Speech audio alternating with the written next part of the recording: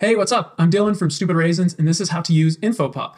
You can find InfoPop in the title browser in Final Cut Pro. Click on the title browser button up in the upper left-hand corner to show it, and then scroll down until you see InfoPop in the category. InfoPop is organized into vertical and horizontal info bars. You can preview them by skimming over the thumbnail to see the animation. This is a vertical one, and here's a horizontal one.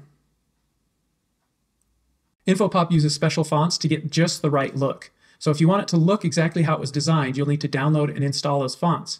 I put together a list of required fonts, and you can find it in the user guide/help page. Let's take a look at this template. Let's add it to our timeline by dragging and dropping it. I can change the duration of the title by clicking and dragging on the beginning or end to make it shorter or longer. I can also select it, press Ctrl D, and enter a new value. Let's enter 5 seconds, 500, and press enter. Oh, that's a little too long for my clip, so I'll just shorten it a little bit more. And then I can click and drag to move it around in the timeline.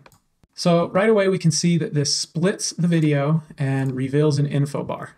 If I hover over some text, I get this little box. And if I double click on it, it will select all the text and I can add my own words. We'll say jump.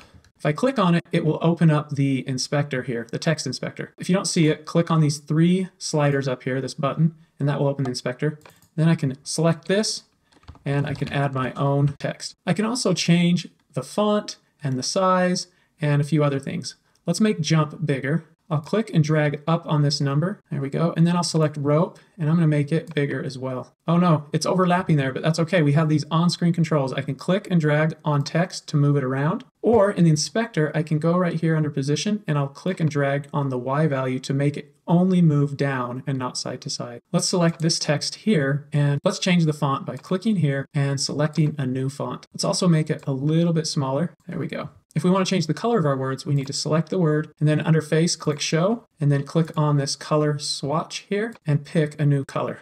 Let's leave these white for now. Now go to the title inspector by clicking on this square with a T in it, and we have a bunch of published parameters here we can use to customize our look. If I double click on top of the inspector, it opens it up all the way so I don't have to scroll to get to any parameters. I can turn on and off the build in and out animations with these parameters here, and I can also tell the template to split the background or don't split the background. I like how it animates and splits, so I'm going to keep that on for right now. This template has some shapes in here, some pluses and circles floating around, and I can customize them with these controls here. I can change their color, I can make them thicker, and I can make them bigger or smaller. I can customize these rectangles here with these controls. I can change the color. Let's try dark purple. When I change the position, it moves that text with it. I can also turn them down or completely off. I can make them thicker, and I can change the size of it as well. I can make it wider to fit longer words, or I can also make it taller.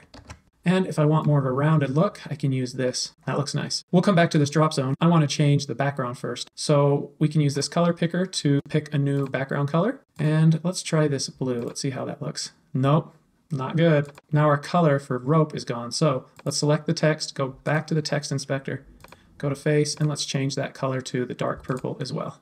I can turn off these colors here, the top and bottom one with these opacity sliders, and you'll see a black background there.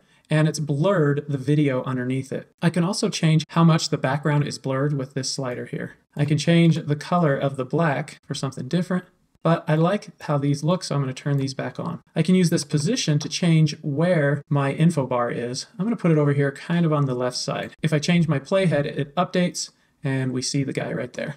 I can also change the thickness or the length of my info bar. I can make it much bigger or much smaller.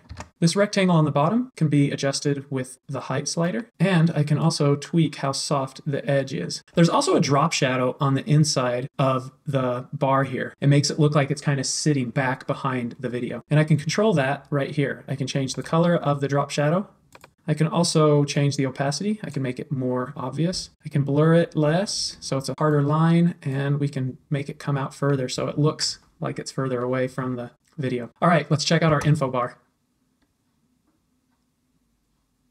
Oh, I can't wait to jump rope. So that's how to use InfoPop. If you have any questions, just email me at raisinhater@stupidraisins.com. Happy editing.